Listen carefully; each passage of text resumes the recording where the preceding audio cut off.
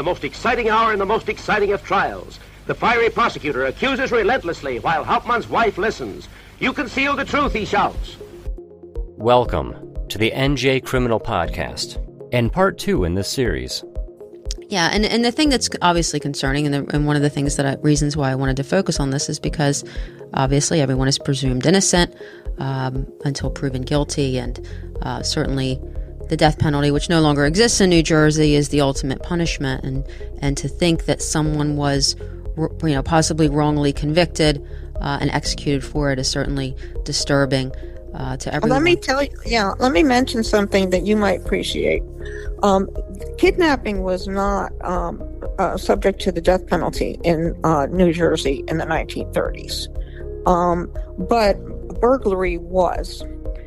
So an accidental death in the course of a burglary could result in execution. That was the theory that the prosecution started with, is that the death was accidental during this burglary. And the burglary that they came up with was the sleeping suit the child was wearing, which is not worth very much money. And they made the claim that at common law, it could still be a felony. And that was a big issue for the defense.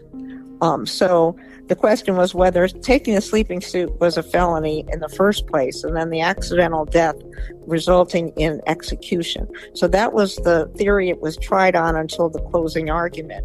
But in fact, the police already knew that the sleeping suit wasn't even taken permanently. Condon received the sleeping suit back in the mail as proof that the child was being held by a gang of kidnappers, which was the theory that Lindbergh had pushed from the very start until Hauptmann's arrest. After that, it became a lone wolf. But the sleeping suit came back, so it wasn't even a permanent taking.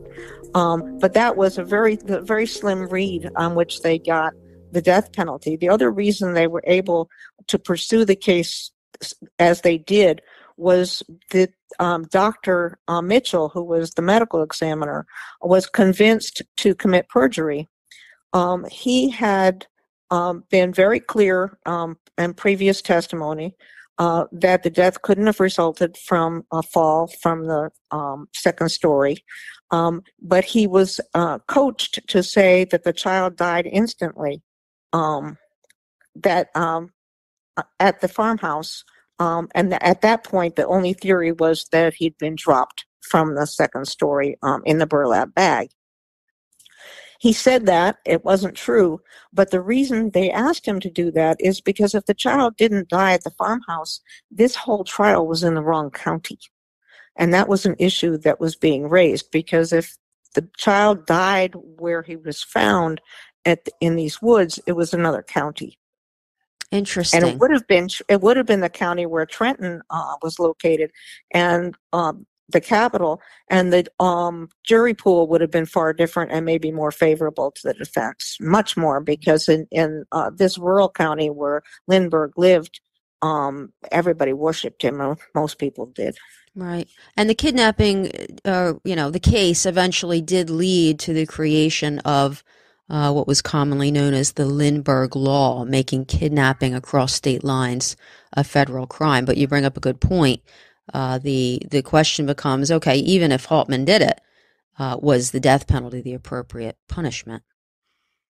Right. And the problem is that the two theories that were posed by Lentz as the prosecutor were both unsupported by evidence that the Lentz had in hand. He knew there was no blood found anywhere. There was no way you could have a largely bloodless, mostly skeletal corpse in the woods with no blood ever found by a high-end lab in the burlap bag that supposedly transported him, on any of the child's clothing, on the crib, on the ground outside Lindbergh's house. They knew that. He couldn't have died at either location on the night of March 1. And that's the only theories that were prosecuted against Hauptmann. Do you think this was simply a situation where the police failed to maintain control over their own investigation due to the fact that they were dealing with a well-known, popular, famous figure, Charles Lindbergh Sr.? Well, absolutely. But the original investigation, the very first day, the Hopewell police chief wasn't cowed, and he thought it was an inside job, and he was immediately taken off the case. It was the state police who, in fact, the head of the state police worshipped Lindbergh and said that he would even lie for him in a later magazine interview. There wasn't anything he wouldn't do for Lindbergh. Where is all of the existing evidence maintained for this case? Well, there isn't much existing evidence because there was an issue raised about what DNA testing might show around the turn of this century. And the state police offered back the original T-shirts and some other evidence that was touched by or related to the corpse. Like they had some foot and hand bones that had been disconnected when they were found on site, so they weren't cremated. And in any event, they handed those back to the Lindbergh family, and so they couldn't be tested. So there is a little bit that's left. That included the thumb guard, I think, was given back. But what's in the museum, some of it is replacement items that look like what they were, like the thumb guard, but isn't the original one. The wood is still the same. The wooden ladder is still there, and the plank from the attic is still there. And I think there are envelopes and stamps that could be analyzed for DNA evidence also that are still there. This occurred just over 90 years ago, if my math is correct. Right. I'm assuming that there is no one who would have been alive and potentially a witness to either any of the incidents or the trial still alive to be able to speak with. Absolutely true. But there was a fellow, Ben Lupica, who was a teenager at the time. Mm-hmm. And you mentioned him in the book. Neighbor. Yep, you mentioned him in the book. I was trying to look to see if he was still alive or not.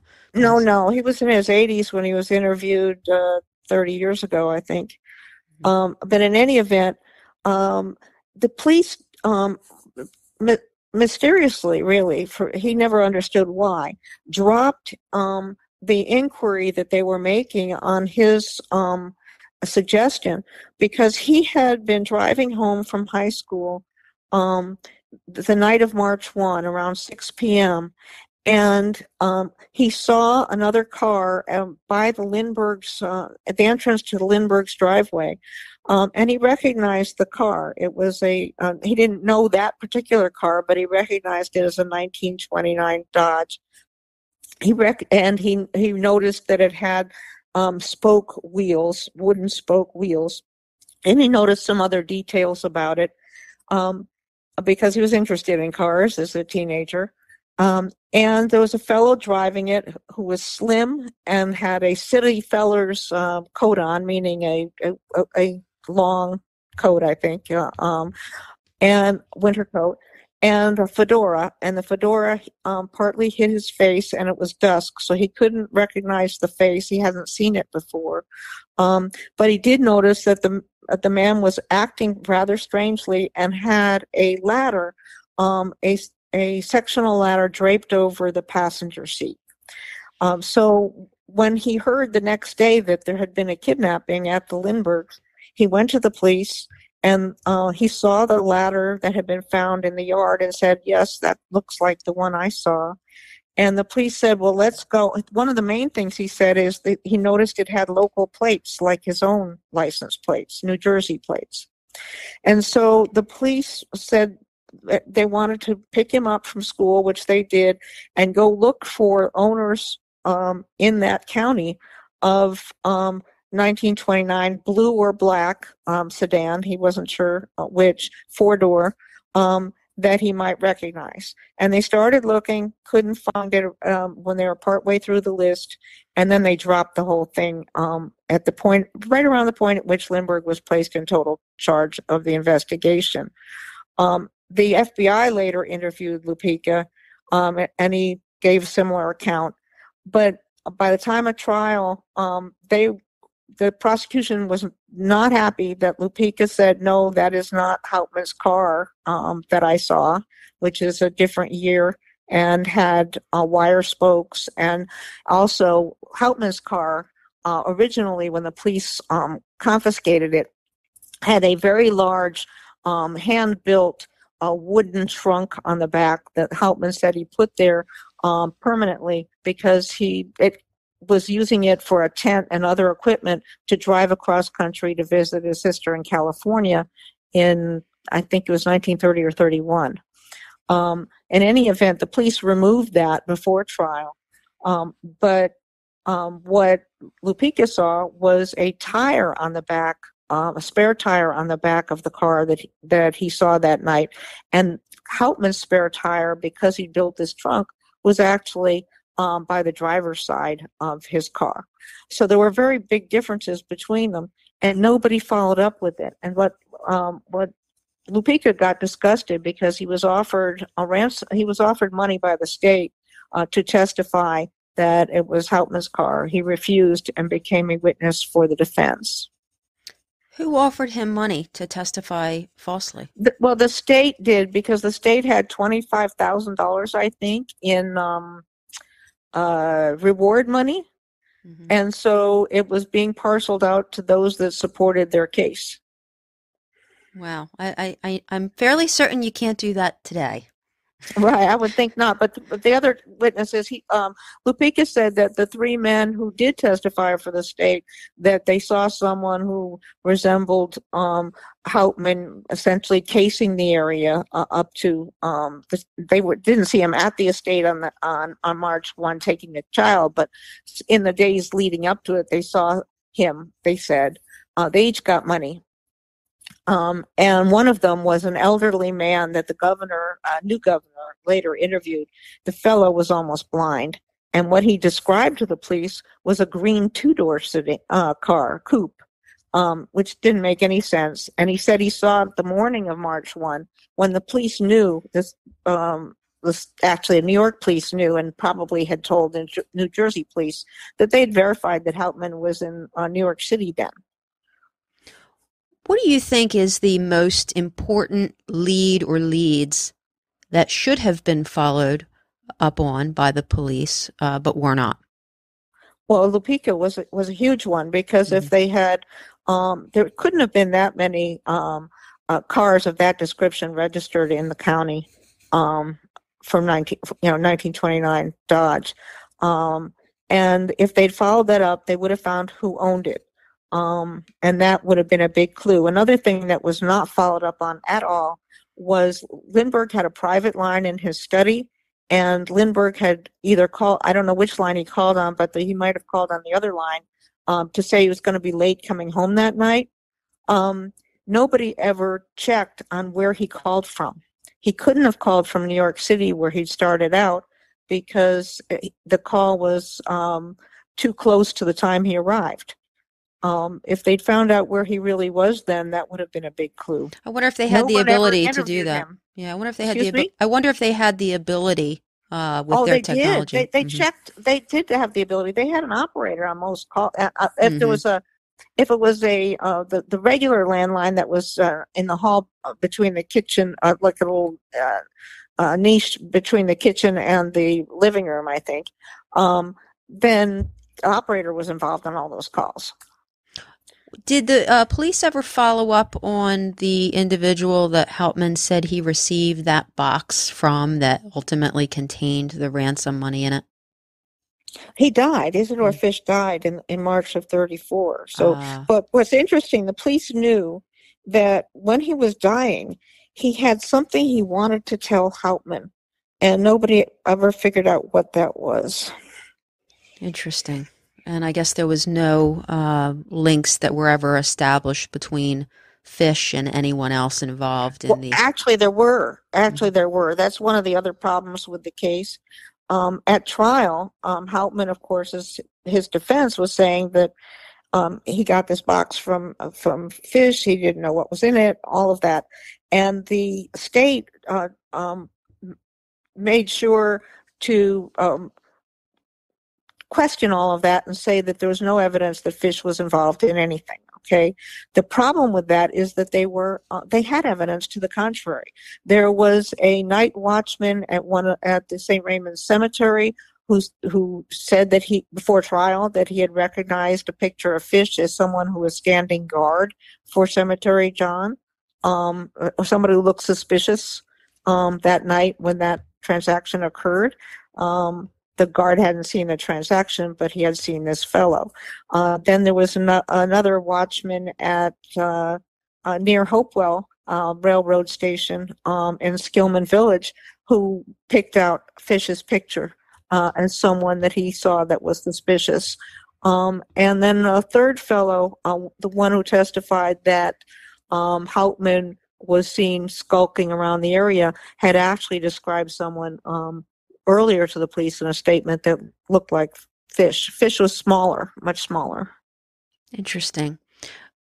What do you think? Do you think that this is just a situation where the prosecution, and look, a prosecutor is supposed to achieve justice, not just a conviction.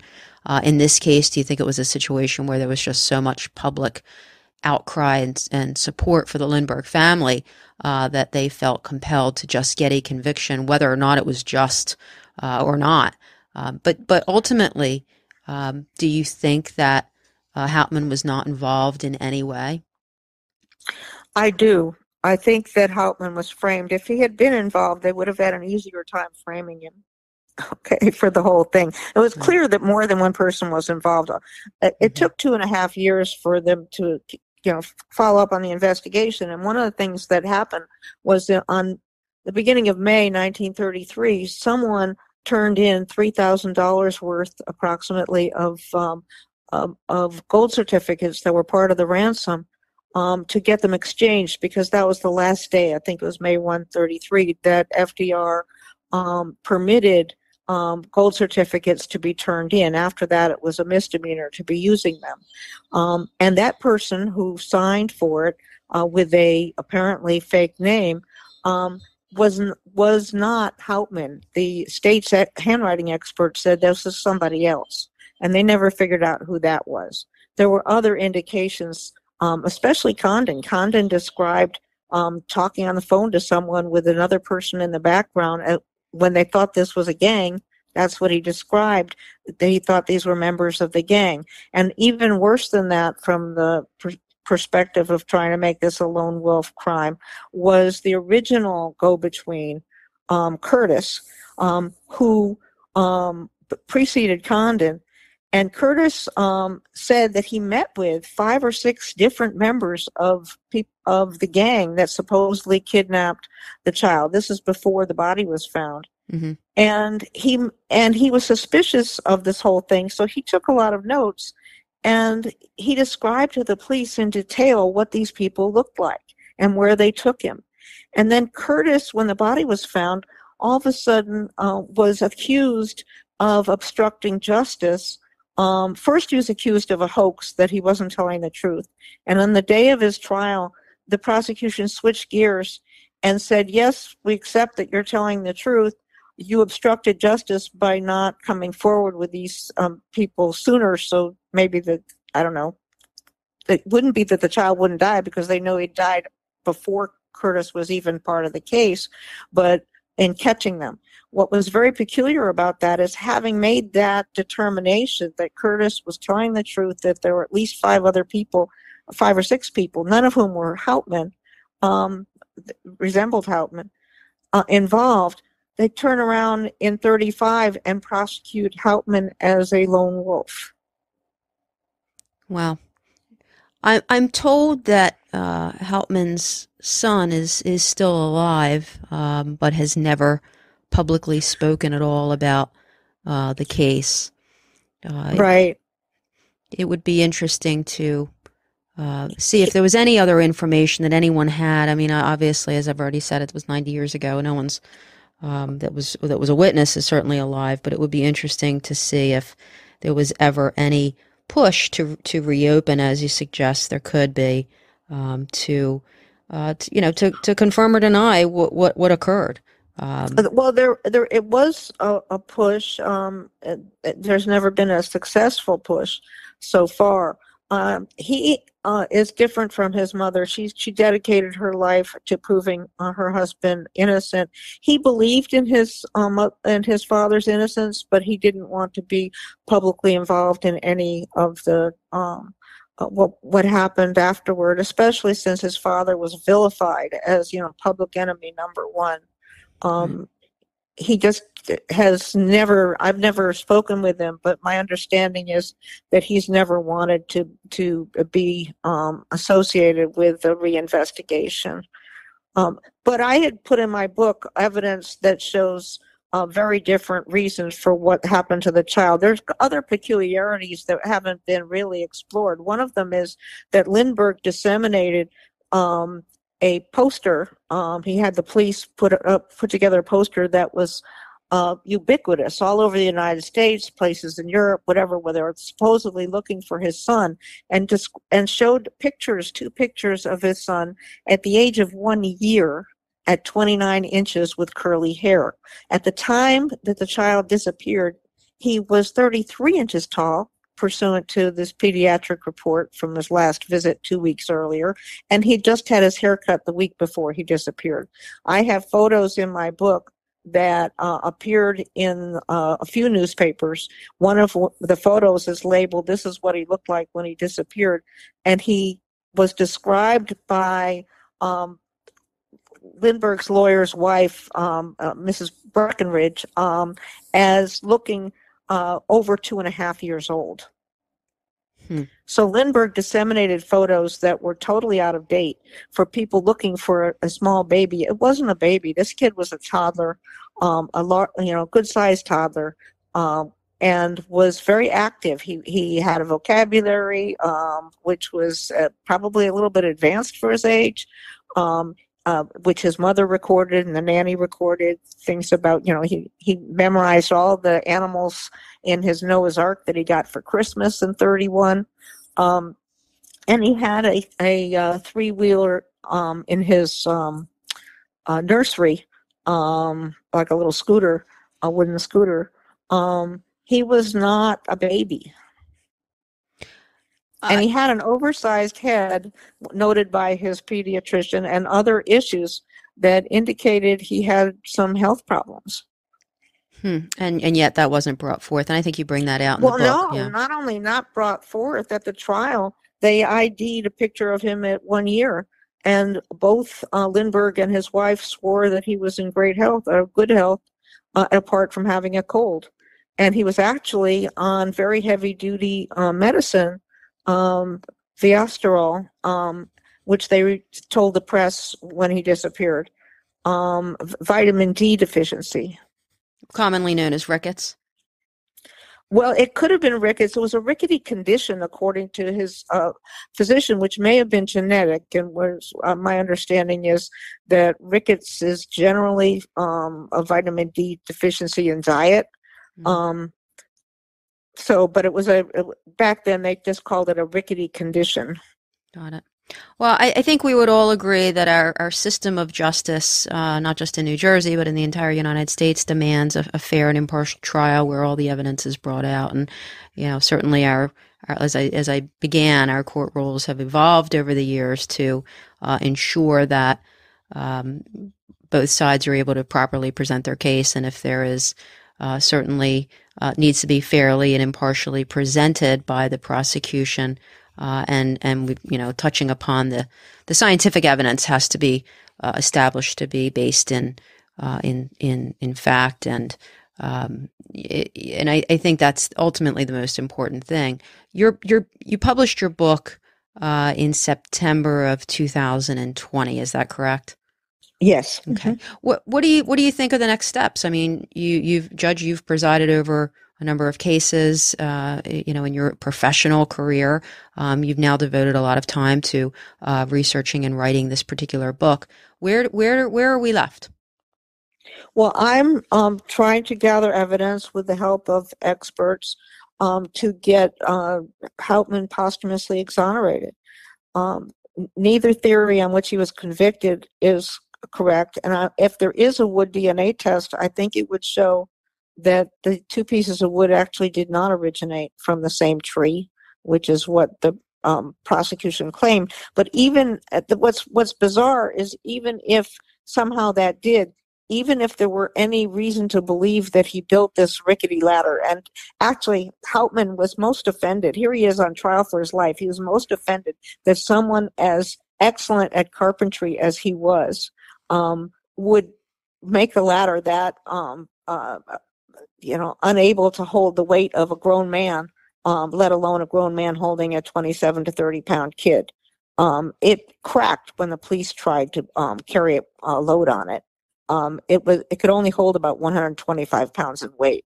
So that was bizarre itself. But the evidence is that there was no blood anywhere. And how could they have prosecuted him for those things? Apart from, as I said, even if he had somehow built this ladder, that doesn't make him the kidnapped murderer. There's a disconnect there.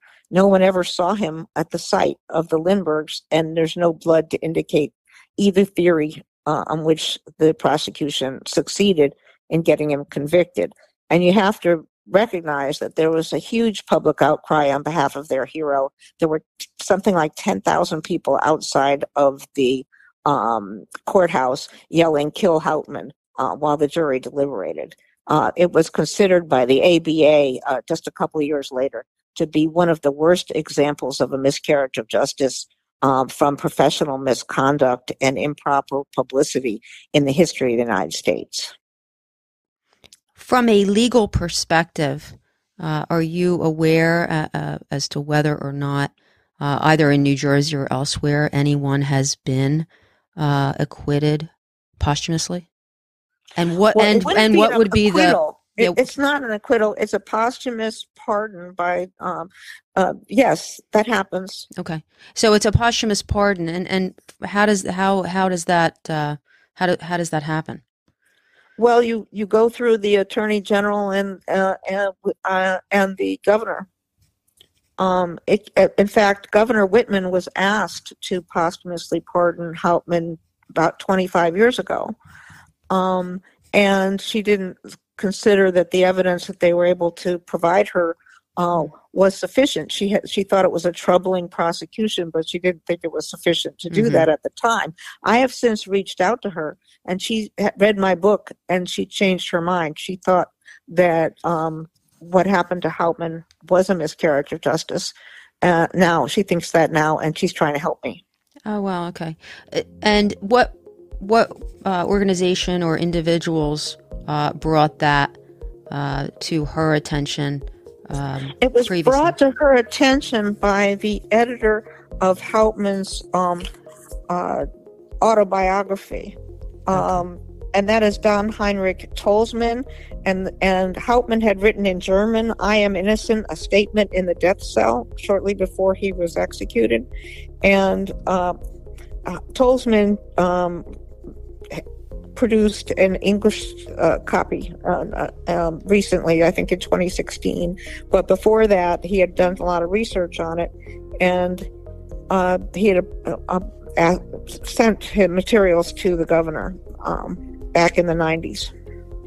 Wow, okay.